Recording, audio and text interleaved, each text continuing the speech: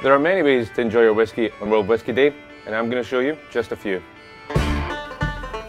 Whiskey neat, the perfect way to enjoy it in its true and original form.